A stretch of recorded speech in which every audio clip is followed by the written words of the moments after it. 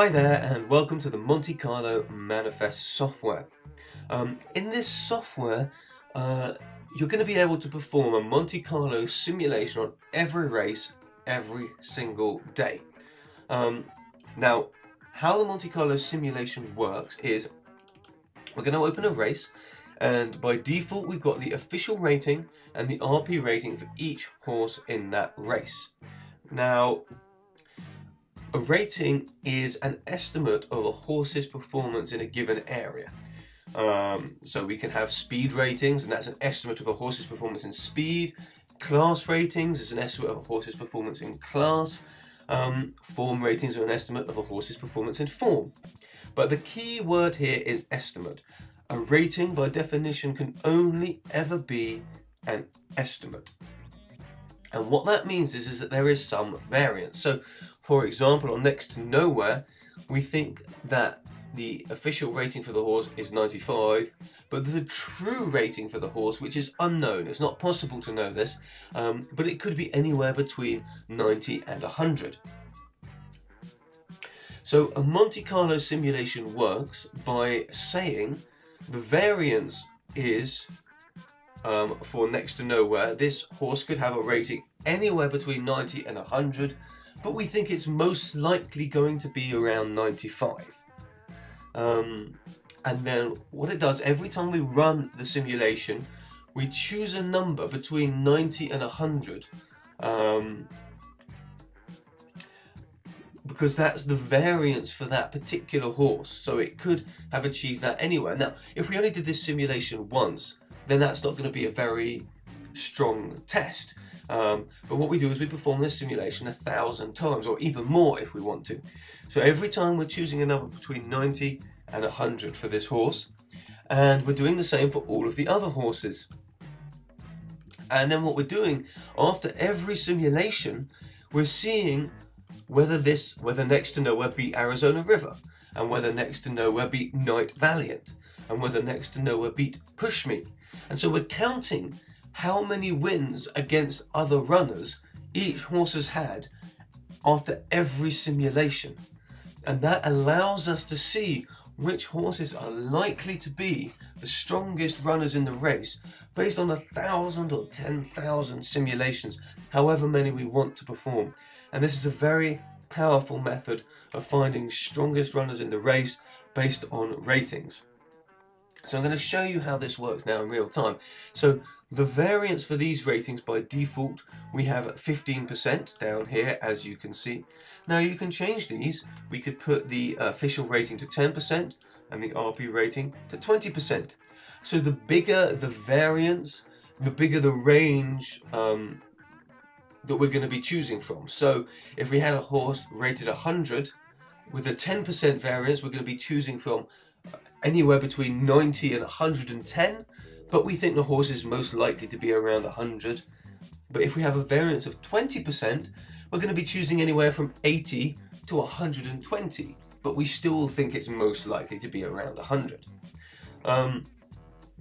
So the bigger the variance, the less sure we are about the accuracy of the rating.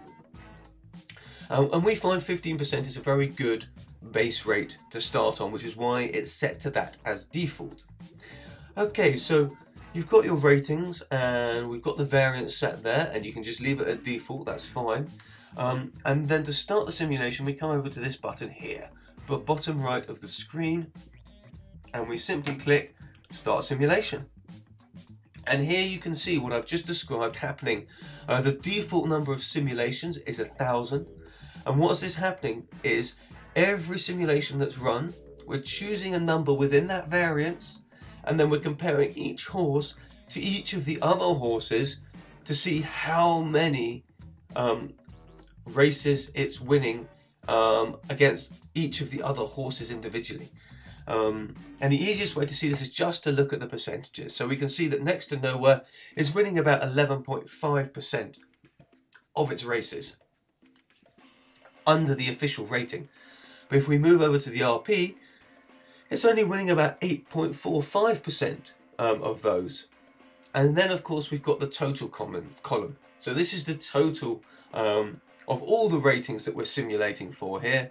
and we can see that Next to Nowhere is winning around 10% of its races. Now we're up to nearly 800 simulations here, so there's only a couple of hundred left. 1,000 simulations is a very good number. It gives a very strong figure, and you can see that because the percentages start to change less and less as the simulation takes place, which means we're getting more and more confident with those numbers. And now it's finished. We can see Next to Nowhere has 10% and Night Valiant has 10.7%. But it looks to be quite a tight race, generally speaking. We've got a few horses here with just under 10%, and then it's not a very big drop to a couple others at just under 9%. So it looks to be quite a tight race based on these ratings. Now once the simulation's finished, you can export it as a CSV if you want to, or you can go back and change the variances again. Now let's just choose another race and rerun this. So here we go. Here's a 6-runner race at Fakenham, and as you can see, our variances is reset to 15%, and we'll just leave them at the default. And we'll start the simulation. Off it goes, and you can see initially there's a lot of movement happening while we're at the beginning of the simulation, before it starts to settle down and the horses start to get a good number of simulations. We need a certain number to get statistical significance. So just to clarify, what's happening here is we're taking Flaming George and picking a rating within its variance for the official rating. We're taking Santelme and picking a rating within its variance for its official rating. And then we're comparing the two and seeing who won the race, just between those two runners. And then we're doing the same between Flaming George and the Thirsty Bricky. And then we're doing the same between Flaming George and Highbury High. And we repeat that until we've done it between all of the runners. So every runner has run against another runner. And that's one simulation. And then we do that 1,000 times. So we're doing thousands and thousands of simulations here in just a few seconds. And this is the first piece of software that has allowed you to do this at the click of a button. And as you can see, as this race is drawing to the end of the 1,000 simulations, we can see that the total here for Flaming George is looking very strong, followed by the Thirsty Brick, and then we've got a bit of a gap. So we would want to be concentrating our efforts based on the official rating, the RP rating, on Thirsty Brick and Flaming George. So we come back here. Now there's a lot of people who want to add their own ratings. So if you've got your own ratings and you want to use this software as a simulation, that's no problem. When you go into the race like this, first time, you go to add a custom column, and you can see here you get a field where you can put in your rating, number 1, and then you put in your rating for each of those runners, like so. If you want to add another rating in, that's fine. You just put add column and put in your second set of ratings. And I'm just putting in some totally random figures here. And when we've finished adding those ratings, we just press the save button, and you can see that the ratings are added here, and they're also being given a variance column down here where we can select their variance if we want to change it from the default. And then we just simply press the start simulation, and you can see that your ratings have now appeared in the window as well, and they're included in the simulation that is taking place.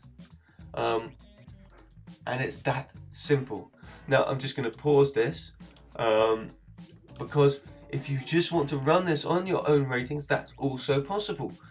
We add in your rating. Here we go. For example, let's add another column. So we've put our ratings in here, and we've saved it.